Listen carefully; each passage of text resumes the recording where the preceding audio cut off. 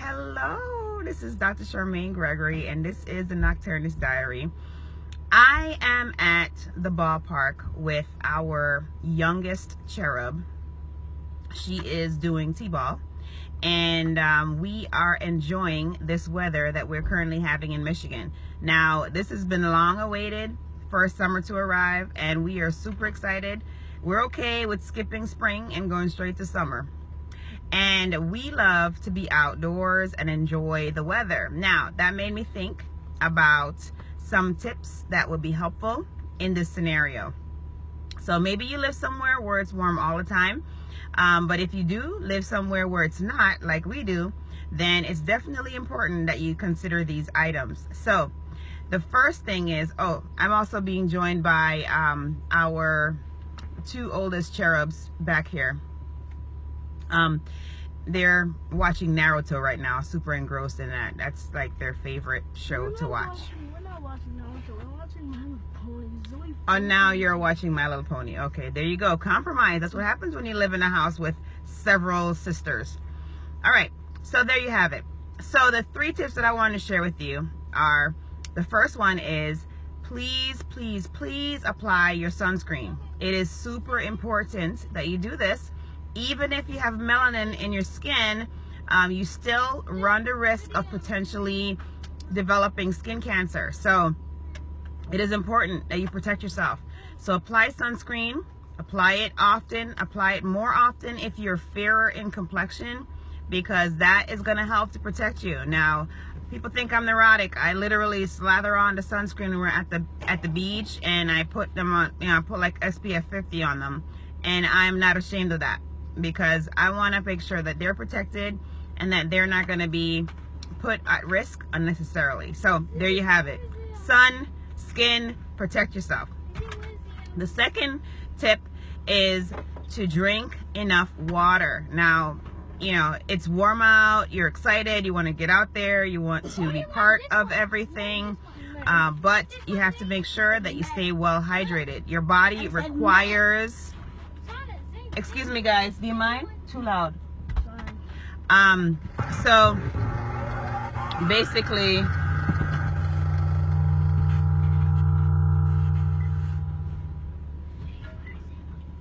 I'm sorry. My children are like doing the AV system and ruining my life.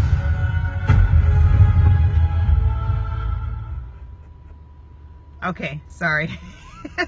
This right here is real life, y'all. Real life. Okay, hashtag real life mom life. There, this is it right here. This right here. Okay, all right. So what was I saying? Number 2 was stay hydrated. So you need to have at least 1/2 of your body weight in pounds. So for me, I'm 180 pounds. I need 1/2 of that, 90 ounces of water daily. Okay, and so you need to calculate what it is for you, and that is what you need as your baseline. So stay hydrated with the appropriate amount of ounces of water. Now you may wonder, how in the world am I going to get all this water in? Carry a water bottle with you wherever you're going and sip on it pretty much all day long. Refill it, sip on it some more until you have made your goal. There's some really neat apps out there that can help you to track your water intake. You can maybe buddy up with someone and just see, you know, do like a little mini water challenge just to kind of get you guys motivated to get enough water in every day. But it's super important that you get in your water. Now, if it's hot out and you're doing things that are exertional, you're going to need above and beyond that. So for me, I get my 90, but then if it's hot and I'm running around, we're doing things outside, then I might add another 40 or so. So that was number 2, get enough water. Number 3 is gonna be listen to your body. Now, if you've been on the couch chilling all winter and now the sun is out and you're thinking, oh my gosh, I think I need to go outside and do something, just be careful. Don't get ahead of yourself. Make sure that you listen to your body, and if your body is hurting or your body is saying stop, that you do. Okay, because what you don't want is, you don't want to hurt yourself, number 1. So any kind of like strain, sprain, etc. Or you also don't want to, you know, develop problem where you are having something called rhabdomyolysis, which is where you start breaking down muscle and your kidneys can't clear it fast enough, and you end up with some issues with your kidney function. So we don't want you to have any of those things, okay? So listen to your body, gauge your activity appropriately based on your level of fitness, okay? Now, if you have to start, there's no shame in starting out with walking around the block at the onset, okay, and progress further.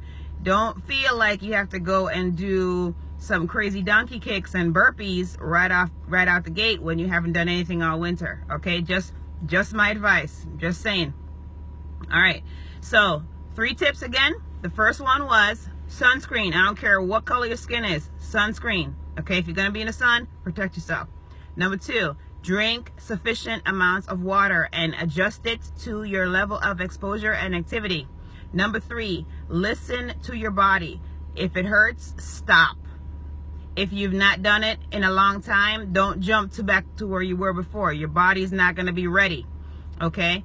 So just be careful, because we want you to be in a situation where you can enjoy the outdoors, enjoy time with your family and friends, and enjoy this lovely weather that we're having.